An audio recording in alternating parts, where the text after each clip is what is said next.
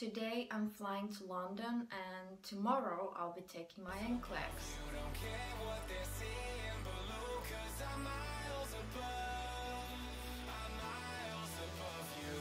The NCLEX is such an important exam because my nursing licensure and immigration paperwork depend on it. It defines my future. I'd rather pass the NCLEX sooner than later. So my recruitment company provided a review program with all the necessary materials like hard copies, online courses, webinars and exams. All in all, I studied 5.5 months, which should really make me ready to take the NCLEX. I think that the review program with its weekly tests and follow-ups with the NCLEX team provided me with a structure that I needed to succeed in studying. I've also been told that with this review program the success rate is amazingly high, up to 90%.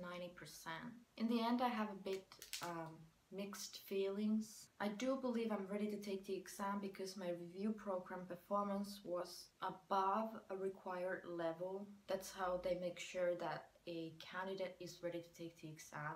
At the same time, I'm super nervous. I realized the NCLEX is unlike any other test or exam I've ever taken, especially in its computer adaptive testing style. Also, the actual test questions are top secret, and I keep wondering about the similarity between the real NCLEX and the questions that we were presented in simulating tests. I think I should just stay calm, have trust and see it all for myself when the time comes. I shouldn't think of this as something overwhelming. Some of my anxiety is related to a sort of expectation of failure. I feel it's a psychological process that started already in my childhood. I used to get verbally and physically abused in school, and this violence was related to my academic success. I was such a passionate and intelligent student. I was told that these things cause jealousy in others, and due to a lack of other coping skills, they turned to violence. I remember as a child, it was heartbreaking to think that to fit in, I'd have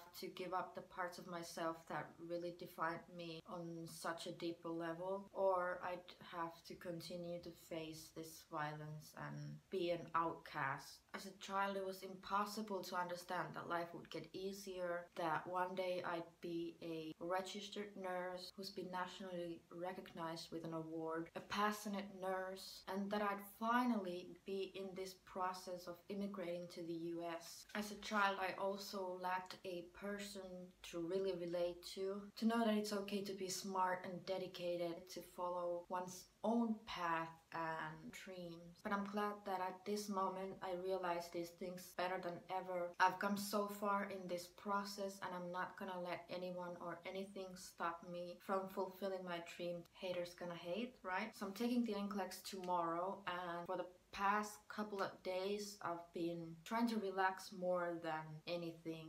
I think last minute studying, cramming really, it only creates panic. Start to think all the things you don't know. I think it's a vicious cycle, beginning from the thought that you miss a question, you start to think, I don't know this, I don't know that. You'll end up catastrophizing and you start to think you're a failure. And if you bring that feeling to the test center, I think that's a recipe for a real failure. The things I just talked about, being nervous and having this anxiety, I don't want you to think that I'm setting myself up for failure, because I realize a lot of these thoughts come into a person's mind like automatic subconscious thoughts. It's up to me to decide if I want to accept and hold on to those thoughts, or if I want to mentally fight against those thoughts, to prove myself, to prove to others that I can do this. In moments of nervousness and anxiety, I also have the evidence from the past. For example, before the IELTS exam, which was also in this process, the recruitment company gave me the requirements in each section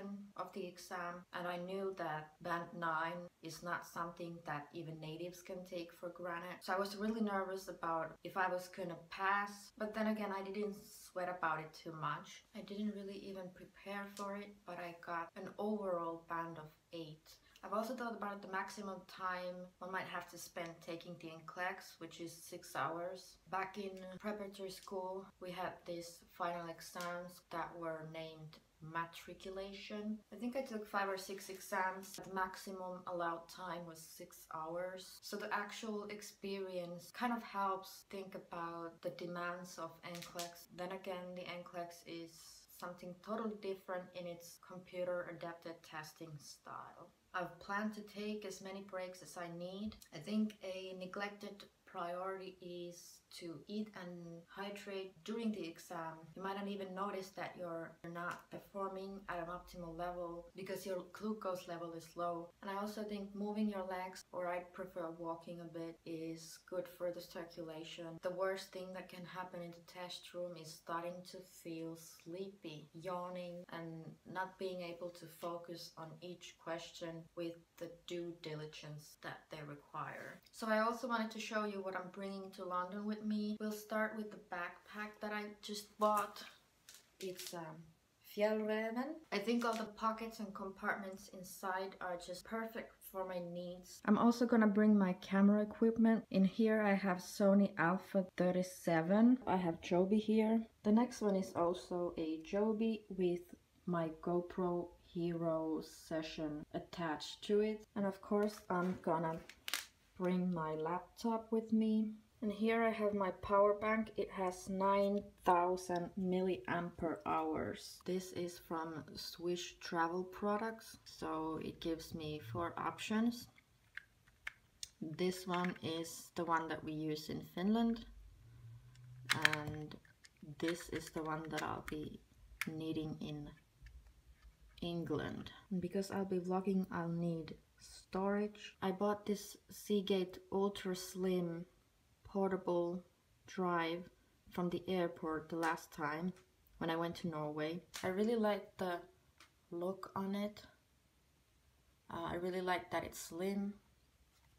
It can be connected via a USB, and I don't need an additional power source. I have this little bag with my SD cards, my SD card adapter, some thumb drives.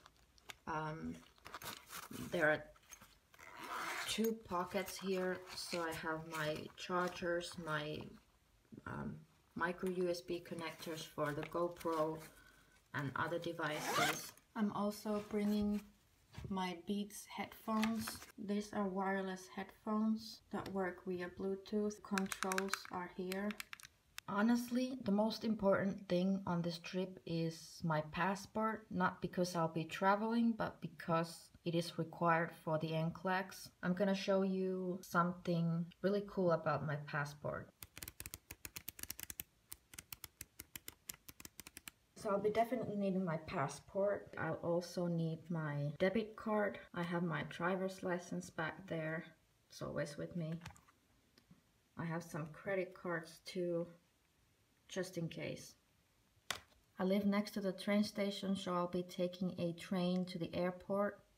It'll take me 6 minutes. It's really so much easier than anything else. I also found this bag of British pounds. The last time I visited the UK was 2005, I think. This is my American notebook. I've written down everything important. I have so many dates in there. I have instructions.